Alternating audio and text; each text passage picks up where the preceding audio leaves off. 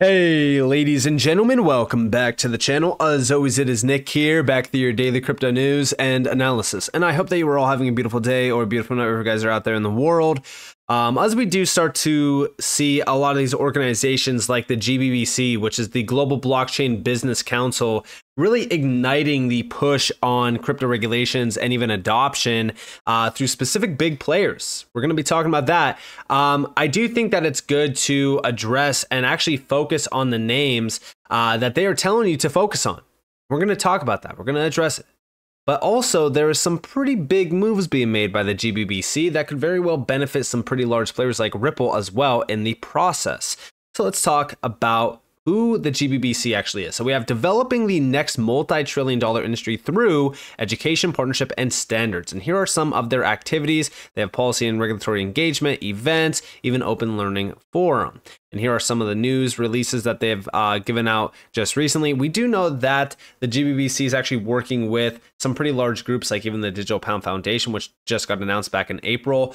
We know that they've been working with Hedera for a very long time. And I believe that Ripple's also on their agenda. But I do know over here, when we go to the About section, in terms of just how large they actually are, we have who we are. Global Blockchain Business Council is the largest leading industry association for the blockchain technology and digital assets community, launched in Davos in 2017.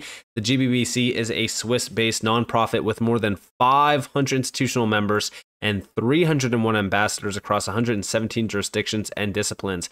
The organization is dedicated to furthering adoption of blockchain technology by convening regulators, business leaders, and global changemakers to foster collaboration and advance dialogue to create more secure, equitable, and functional societies.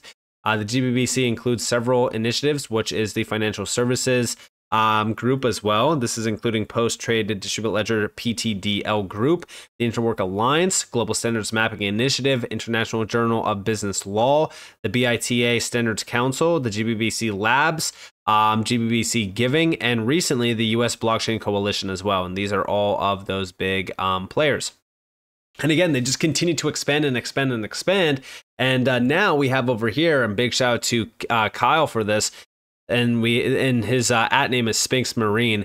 But we have the Global Blockchain Business Council, the GBBC, has released an infographic detailing the contrasting approaches of the USA and Europe in regulating stablecoins.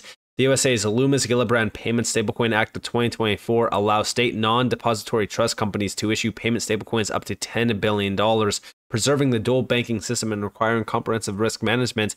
Europe, under the Markets in Crypto Assets Regulation, MiCA, categorizes electronic money tokens, EMTs, and imposes strict regulations, including a compliance deadline by June 30th of 2024.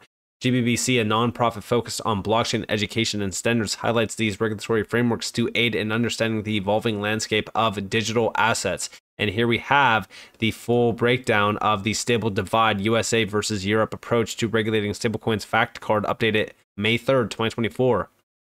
And you can see that introduced on April 17th of this year, not voted on yet. This is the Loomis Gillibrand Payment Stablecoin Act of 2024. And then we also have MiCA over here, entered into force in June of 2023, applies in 2 phases in, of course, this year. And these are the full breakdowns of stablecoins. And we could see pretty much every single thing that Kyle did outline for us. Now, outside of this, right, how is this going to affect the entire market? How is this going to affect stablecoins in general? Well, you can't afford to not be a part of this Discord. You need to join the free Discord down in the description below, as well as in the comments below right now, to get ahead of the rest of the market with 24/7, 365 access to information around crypto, including insights, trades, altcoin gems, you name it. You need to be a part of this Discord. So what are you waiting for? Click the link down in the description below, as well as in the comments below, to join today. Over here, we have another great video clip, and this is actually regarding CBDCs versus stablecoins. And we have, I prefer these private sector leading in payments, and that's why we're still working on a payment stablecoin bill that will let the private sector here lead in that manner on a dollar-backed stablecoin. And this is from XRP Drops. Now, what's crazy about this is, like I said, going back to this breakdown of how will all of this work? How is, Tether going to play into this? How is Circle going to play into this? We're going to find out here in a second, but listen quickly to this 26-second long clip. As we look at the future of the internet, Web3, and blockchain, he also said that he was not supportive of a U.S. Central bank digital currency, which I think is a good position. I prefer the private sector leading in payments, and that's why we're still working on a payment stablecoin bill that will let the private sector here lead in that manner on a dollar-backed payment stablecoin. Now, remember, this is French Hill. This is a congressional member. And as we really look at a lot of these, big moves happening around this space, specifically stablecoins, CBDCs, the discussions on who is going to lead the path forward, a lot of it seems to be these private sector players like Ripple. Ripple is a private entity. They are very transparent. They're very open, but they are technically a private company. And it seems as though they are leading the way in terms of payments and payment initiatives. And stablecoins are definitely a big focus point. Over here, we got a big update. Big shout out to Eleanor Tourette. We have the House Financial Services Digital Assets Subcommittee will discuss tokenizing real-world assets in a hearing next Wednesday. Wonder if Carlos Domingo or anyone from BlackRock will be asked to testify. And here we have hearing notice, Subcommittee on Digital Assets, Financial Technology, and Inclusion. And this is going to be held June 5th. We have today the chairman of the House Financial Services Committee, Patrick McHenry, announced the following hearing. Digital Assets, Financial Technology and Inclusion Subcommittee hearing entitled Next Generation Infrastructure, How Tokenization of Real-World Assets Will Facilitate Efficient Markets. Very, very interesting at a time where we're now starting to see everything being tokenized. And guess what you're going to need? You're going to need stablecoins within that discussion. You're going to need a marketplace. You're going to need custody services. Ripple seems to pretty much have everything locked down within their overall tech stack. And talking about that, let's go over here to want to know why Ripple is building a stablecoin, because it is the cornerstone of liquidity. Big shout out to Subjective Views for this. We have private crypto asset companies, digital companies like Ripple using XRP as a bridge currency to move money. The big differentiator they have in the market is that they're doing it in 3 seconds rather than 3 days to move international payments. This is Nina Mafa, is a partner at Paul Hastings LLP, a UK-based law firm. She focuses on providing legal and commercial advice on regulatory requirements across Europe and helping regulated firms comply with evolving obligations. She is an expert in cross-border offerings involving crypto asset products and product design. She also assists clients with their relationships with the regulators for registration issues relating to digital assets. Check this out. Back now and sort of think about the regulatory frameworks and the policy objectives more broadly. Nina, I'm just wondering if you could sort of kick off, some of the regulatory concerns regarding these different instruments that we're talking about today, including things like, stability, competition with fiat, implications for monetary sovereignty. Yeah, I think let's focus on. I think e-money, as Diego says, has been around a long time in the UK and the EU as a concept, and sort of started in that traditional sense of a prepaid card and has been stretched. But I think where the focus has been, certainly from the legislative perspective in the UK and the EU, and particularly in the UK, is on stable coins. And I think to think about the regulatory concerns, you take a step back and say, well, what do they do? What are the use cases for them? And the UK government has recognised that stable coins pave the way for faster and cheaper payments, and that the use of stable coins has been on the rise for some time. The UK government reported that in June 2020, the value of transactions in stable coins exceeded Bitcoin for the first time, and we're seeing continued growth of stablecoin use. So certainly from the UK perspective, I think it's also true from the European bodies and certain other regulators and governments, is that if there can be appropriate standards of regulation imposed, then stablecoins do have the potential to play a really vital role in retail and cross-border payments, including settlement, and to deliver things of speed and efficiency and resilience. I think you already see that in the market with the likes of private crypto asset companies, digital companies like Ripple using XRP as a bridge currency to move money. And the big differentiator they have in the market is that they're doing it in 3 seconds rather than 3 days to move international payments. So I think you're seeing a lot more. I also think that you see in the crypto ecosystem, stablecoins being effectively the cornerstone of liquidity. If you deal with crypto asset firms, that is, they're always looking at the stable coins. So against that backdrop of what they are and what they can be, there are risks, right? The more widely they're used as a means of payment, the more financial stability and real economy risks they pose. The UK government has certainly recognised that there is an intrinsic risk to consumers. There's a risk of misunderstanding. What are they? And I think Diego made that PO. What are they? Are they a regulated money product? Are they unregulated? What uniform do they wear?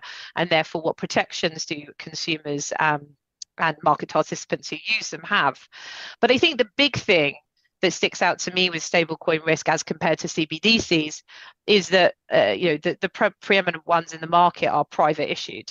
So you are taking the risk of the issuer because there is some sort of claim against that issuer. You're taking the risk of third parties in the ecosystem that move those stablecoins around. So that is a big key risk. So as a result of all of this, and potentially what I think you're seeing is certain market dominance of certain stablecoin issuers as well. I think that's what's prompting certainly the UK government to decide to address those risks with the idea of moving this into kind of a more regularized environment so that stablecoins can continue to develop and flourish, maintain a stable value as well. Is that you're seeing UK regulation, for example, coming in for fiat-backed stable coins. There will be a regulatory framework.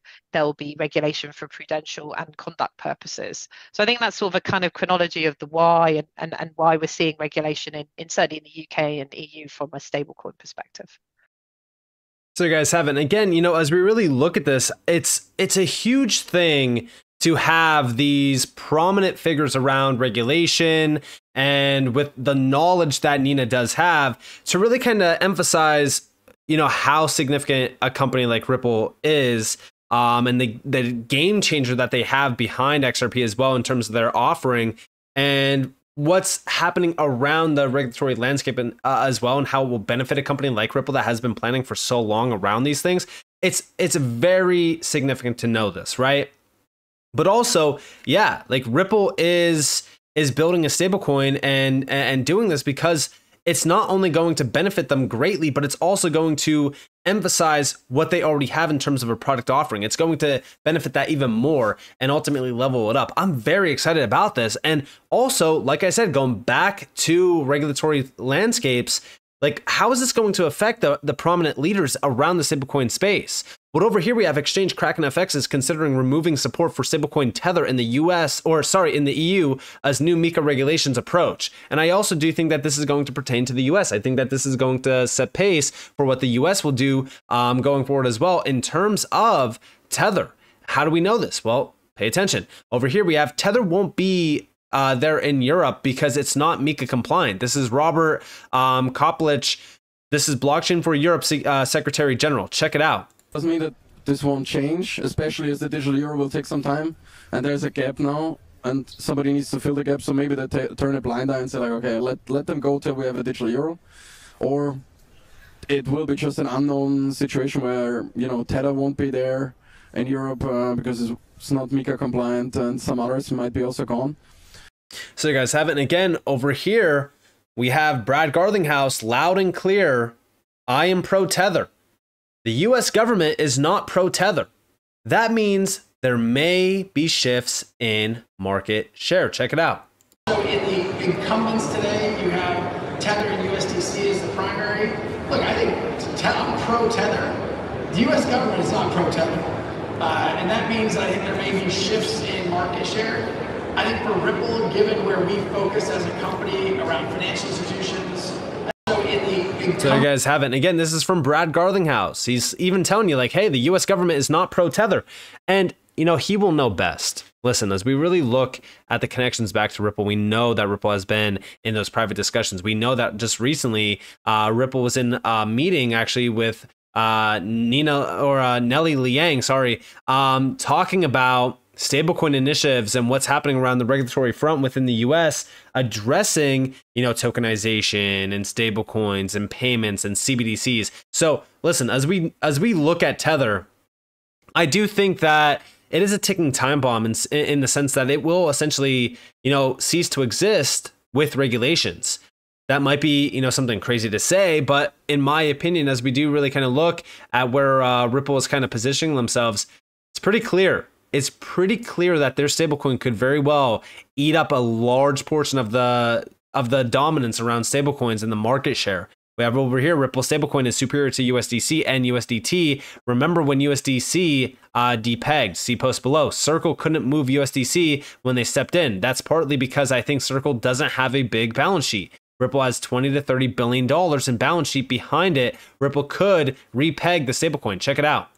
The second thing, and one of the catalysts, I haven't talked to this publicly, but one of the catalysts to leaning in for Ripple was when USDC depegged last spring, right, 14 months ago. Circle stepped in and said, hey, we'll stand in that gap. It went down to 93 cents, and Circle said, we guarantee $1.